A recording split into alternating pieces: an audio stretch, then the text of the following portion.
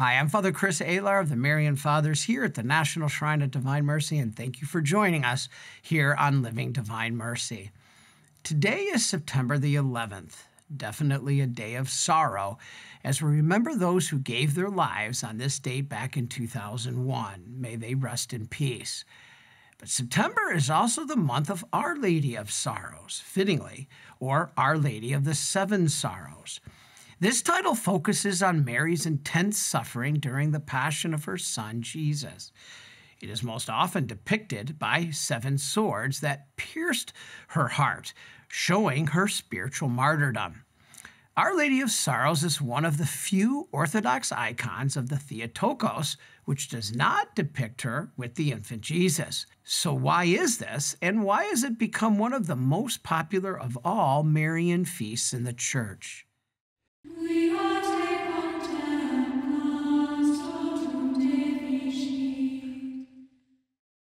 The devotion to Our Lady of Sorrows was started by the Servite order in 1668 and formalized by Pius VII in 1814. The feast is celebrated every September 15th, so this week, a day after the exaltation of the cross, which makes sense as Mary was saddened at the cross of Christ.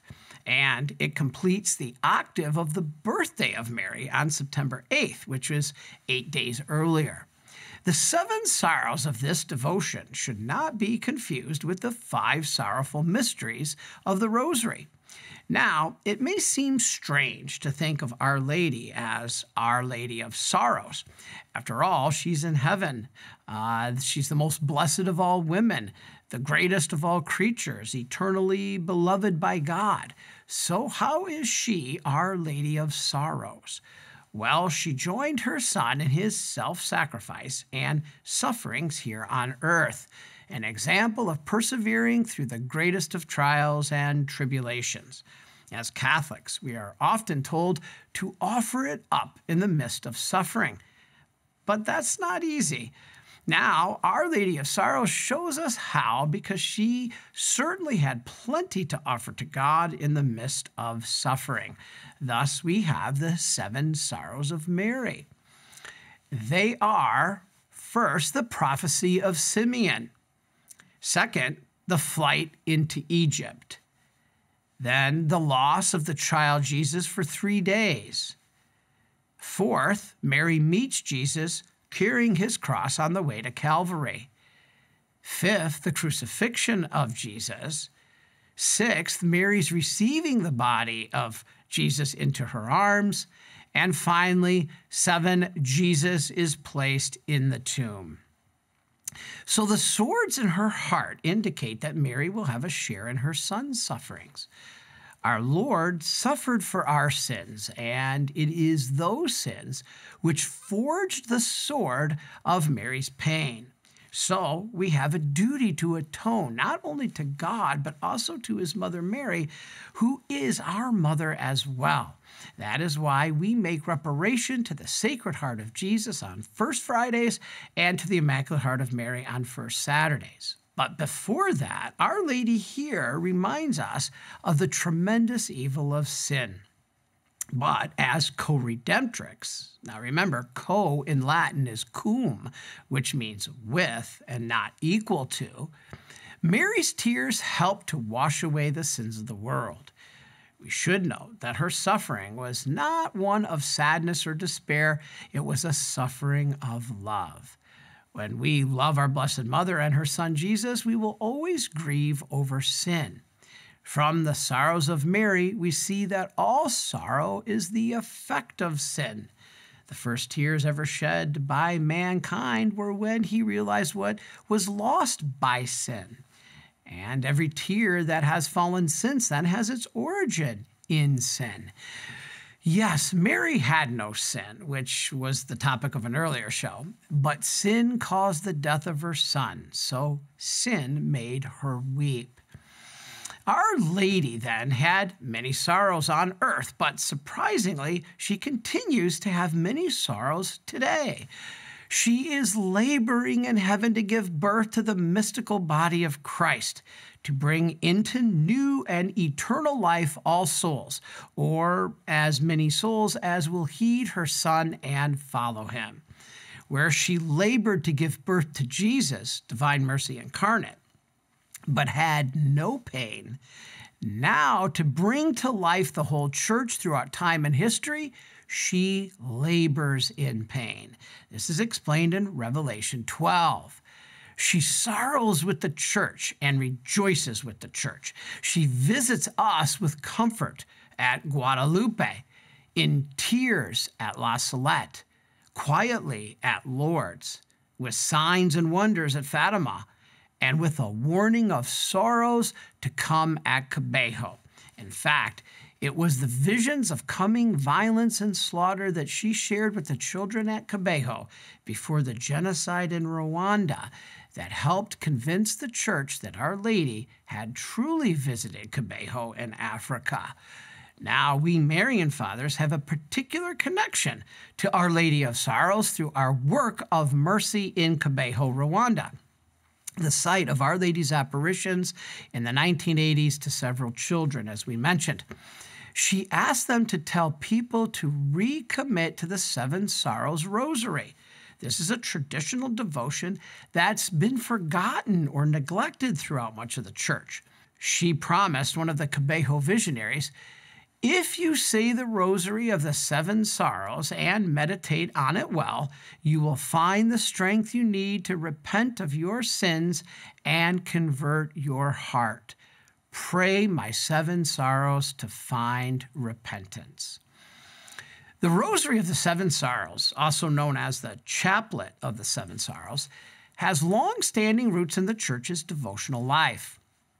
As you pray the prayers, you meditate on those seven specific sorrows of Our Lady that we just gave. It's a specially appropriate devotion for times of penance, like Lent or Advent, because of Our Lady's promise to share with us the graces we need to repent of our sins and convert our hearts. God wants to save us all. He wants us to come home to heaven. But in justice, His mercy can be given only to those who are willing to accept it. His mercy reaches its full force and effect only where it is welcomed. And in order to welcome His mercy, we need to participate in the sacramental order He established through the Church. We have to have conversion, to repent, to turn to Him again and be saved. And that means getting baptized and confirmed, going to confession, and receiving Holy Communion in the state of grace.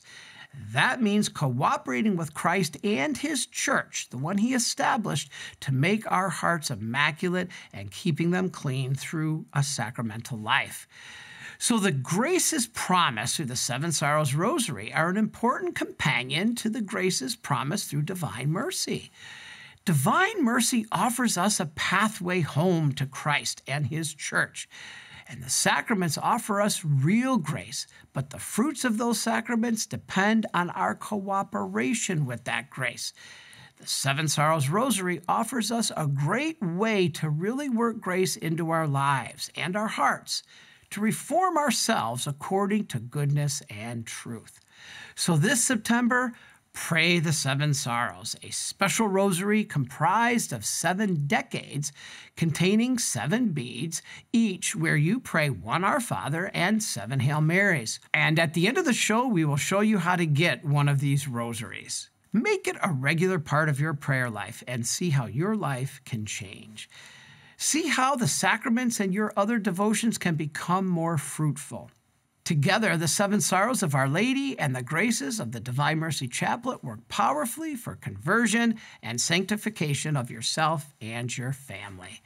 As for the Chaplet of 7 Sorrows, it reminds us that Mary plays a key role in our redemption and that she suffered along with her Son Jesus to save us. So give it a try and see how your suffering, united with that of Jesus and Mary, can become redemptive.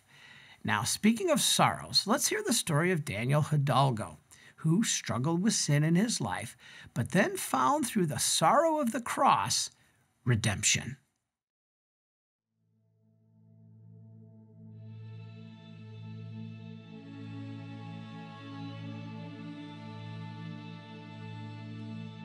2 to 5 years, that's what people give me to live. That's what they say. I have ALS, Lou Gehrig's disease. I believe in heaven. I believe in hell. I want to get to heaven. My goal is to get to heaven.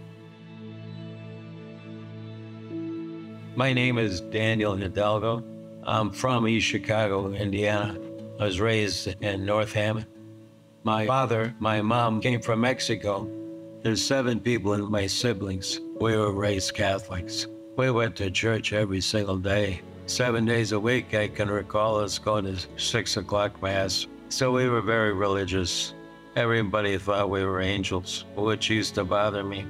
I had this image of being a tough guy. A lot of times I said ridiculous stuff, joking around, cutting down people, making fun of people.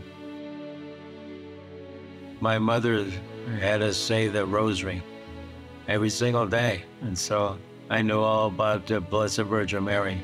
Mary was always on my side, even when sitting in jail, which was more than once for stupid things, but never once did I doubt my faith. Went to Hammond High School, met my bride, Brenda Hidalgo. We met her on a blind date, and for the next couple of years, we were inseparable. Later on, I got married 13 days before I went to Vietnam.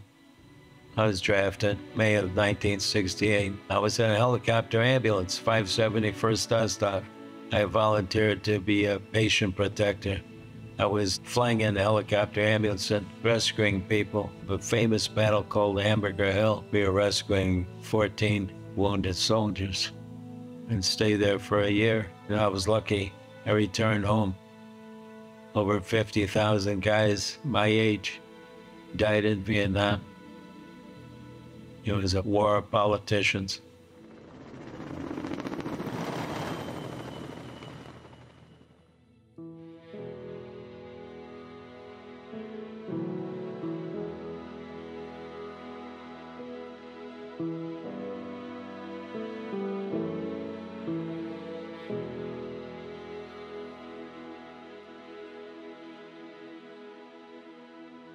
Later on, when I was working overtime, it was in the parking lot at Inland Steel. I'm reading magazines. Usually I was looking at dirty magazines, but this time I'm reading a magazine. It was nothing dirty about it. All of a sudden, something was happening to my body, something pure and clean. There's something that poured from my head all the way down to my feet. It was so pure, I was ashamed that it occurred to me because I was so unworthy. Afterwards, it made me cry. And for 3 days afterwards, I tried not to cuss. I tried not to be a wise guy. After the 3rd day, I was back at my old self, cussing out people, calling people names. Now, all of a sudden, Danny's back, And I tried to have it back. Sometimes I was listening to all my religious tapes of Bishop Sheen. But I tried to get it back. Never could. That was the best experience of my life. This occurred to me. Jesus is real. Holy Spirit's real. Believe in it.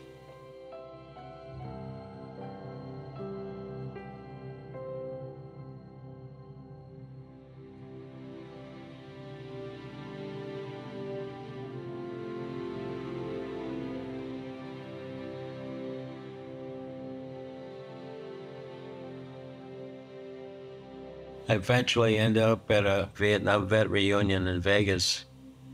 I had cramps in the back of my legs. I don't know why. For 3 days, I had them when I was walking, from my ankle to my calf. Further investigation reveals that I have ALS, Lou Gehrig's disease.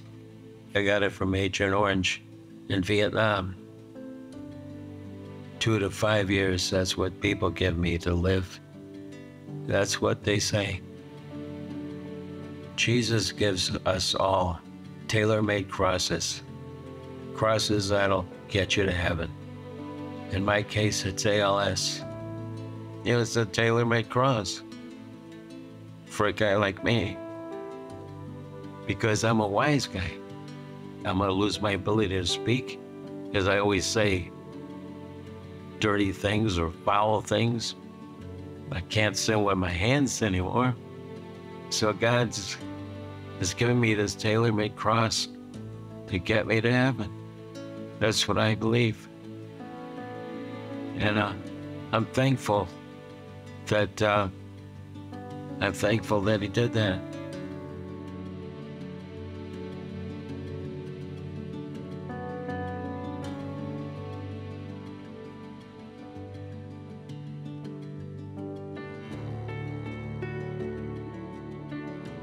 Brenda's a real strong Catholic.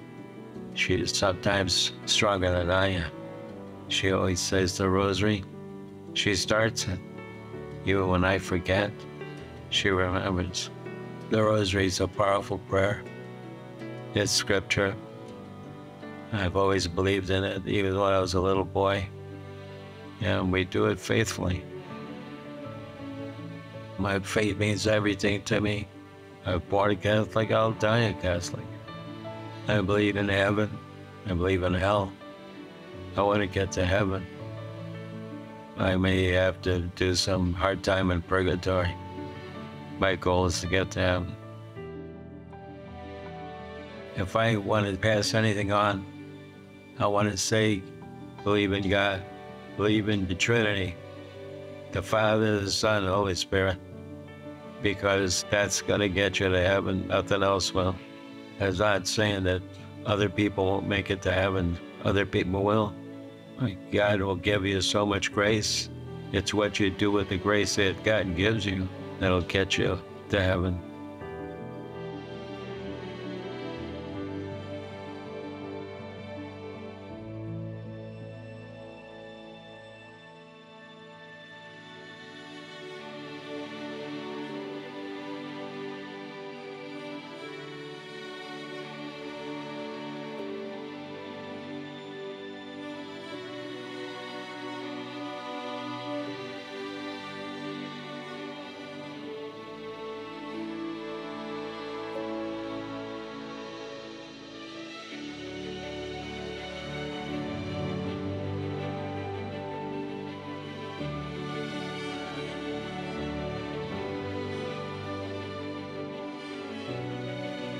My name is Daniel Hidalgo.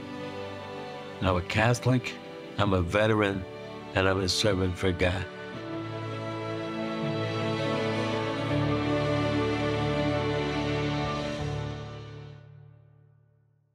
Wow, what a powerful story. And Daniel, may you rest in peace. And thank you to his son, Danny, for sharing that story with us. Now, let's hear on Meet a Marian from one of our seminarians, Brother Alex, as he tells us a little bit about his vocational story.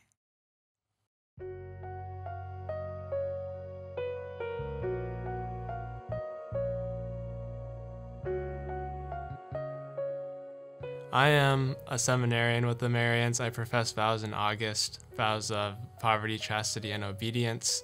I'm going into my third year with the Marians this year. And with professing vows, there's poverty, there's chastity, there's obedience. What that basically means is, following Christ, just how he lived on earth. He was poor, he was chaste, and he was obedient to the Father. And in poverty, we just rely on him to give us everything, not only economically, financially, but also spiritually, knowing that it is through him that we live, and there's no need to worry, knowing that he's going to provide for us in every way. So there's the aspect of being poor in fact and living simply. With chastity, it's giving up the sexual act for the kingdom, for God, knowing that he's going to fill that in a way that no one else can. And it's a sign of what's to come, because in heaven there will be no marriage. And by the grace of God, I get to participate with him in that here on earth. And with obedience, it is just submitting myself to God through what my superiors say. If they say, go do this, then I say, okay. And if they say, go do that, then I say, okay. And just knowing that whatever is told of me through those above me is what God has for me, and trusting in that completely.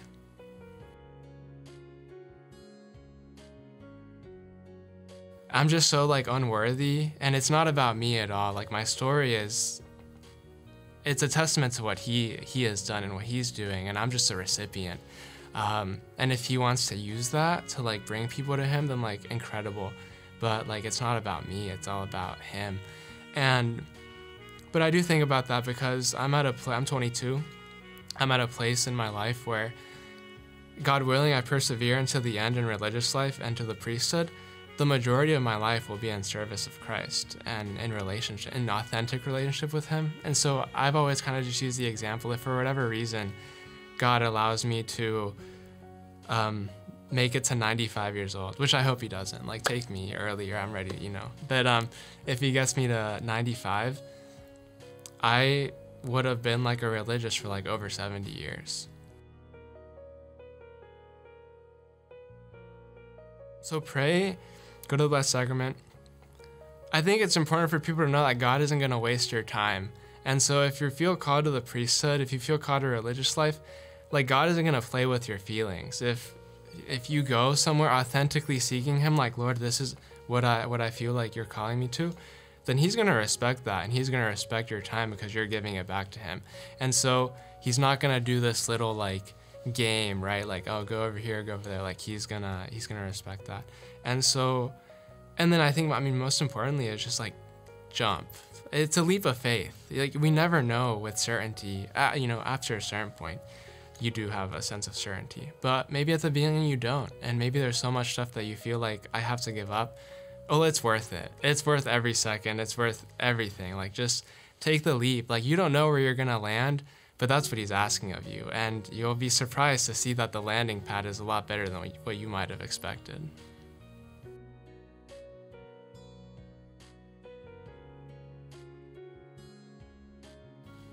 I've experienced it firsthand, and so I'm eternally grateful. And I think with Divine Mercy, it's, you know, he's a person, right? It's not this idea, it's not this conception. And maybe that fits into it, you know, somewhere later, but it's Jesus. It's a person. It's someone that wants relationship with me first and then calls me back to him and gives me his mercy in order to be able to follow him more fully. And just in experiencing him in that way, I love it. I love him. And it leads me to want to be able to share that with other people too, and bring him to other people and help other people have a real personal relationship with the person of Jesus Christ and experience that mercy. Well, thank you, Brother Alex. Now let's turn to Brother Ruben as he tells us a little bit about the incredible experience you've probably heard about at the Eucharistic Congress in Indiana. It was amazing. All I can say, it was amazing. 60,000 pilgrims. And everybody had something in common. We were all there to embrace each other and to feel the love of Jesus Christ in the Eucharist. Many times I have been told when I go to retreats that we're on this mountain of heights with God, but then when we come down it, we have to be witnesses and hold on to what we have been taught. You know, I thought about Faustina's quote. She mentions, "The most solemn moment of my life is the moment when I receive Holy Communion. I long for each Holy Communion, and for every Holy Communion I give thanks to the Most Holy Trinity. If the angels were capable of envy, they would envy us for two things. One is receiving Holy Communion, and the second is for suffering." Remember, we will find strength in the Eucharist. We receive from Christ what we give to him. He in return purifies our soul.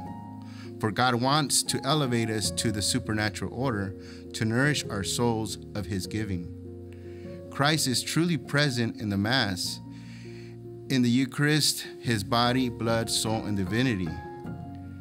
Let us recall the Eucharistic discourse of Jesus when he speaks to his disciples. Now, he's not speaking figuratively, he's speaking literally.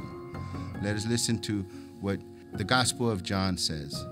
"Truly, truly, I say to you, unless you eat the flesh of the Son of Man and drink his blood, you have no life in you. He who eats my flesh and drinks my blood has eternal life, and I will raise him up on the last day. For my flesh is food indeed, and my blood is drink indeed. He who eats my flesh and drinks my blood abides in me, and I in him. Those are the words of our Lord. It can't get any more clear than that. And so the Eucharist continues to be the source and summit of the spiritual life of the church.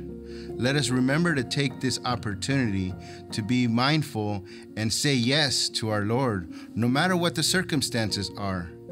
It is our faith that moves us. It is our hope for the eternal, and it is the love that comforts us and sustains us in the Eucharist. May God bless you, y que viva Cristo Rey. Well, thank you, everybody, for joining us this week about Our Lady of Sorrows. And as we talked about, praying the Rosary of the Seven Sorrows is a powerful devotion. And there on your screen is where you can get a pamphlet explaining how to pray it and the Rosary to Our Lady of Sorrows itself. So grab one for yourself or those that you love. And please join us next week, as Father Thaddeus will be with us to talk about how to form your conscience. And until then, may Almighty God bless you, the Father, and the Son, and the Holy Spirit. Amen.